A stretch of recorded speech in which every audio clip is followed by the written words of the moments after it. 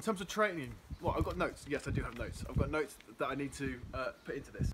Okay, Poole Phoenix Nation, I'm afraid that this message comes to you with bad news, and that is to inform you that COVID-19 has won, the hand washing has not been enough, and the England handball season for 2019-2020 no, wait, 2019-20 is cancelled. It's over, the run has come to an end.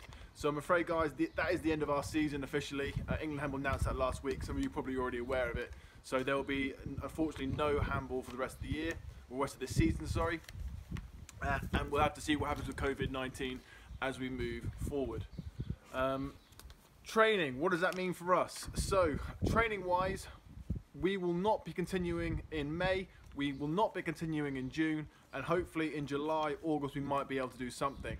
With the end of the season, what should you be doing with your time? Well, we're very, very lucky and very fortunate that for all of you who need something to do, Stroud need help with their new away kit, and we're just the people to help them, because blue and yellow makes green. You're welcome.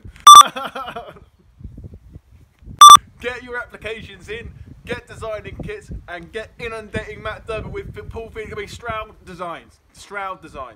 So get yourselves doing that, and also, of course, guys, if you've got any cool bits of skill, if you've got some time to practice some handball, Lucas Samuel, for example, I gave you a handball. I expect to see some filming of you doing shots and stuff. Send us your pick-me's still, show us what you've got, show us some skills. So, like I said, guys, bad news, it is what it is, and hopefully we'll be ready to go in August and ready for next year.